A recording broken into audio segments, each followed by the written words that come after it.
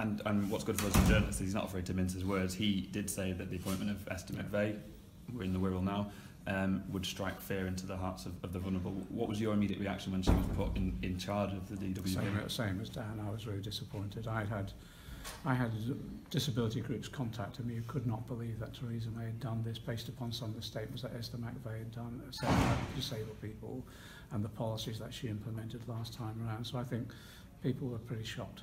You've been described as pure evil by Andrea Leadsom, which I think was over the comments last time. Is that something you regret saying, or is it was obviously repeating someone else's comment? No, I attended the meeting in the constituency and I reported what was shouted out at that time, basically.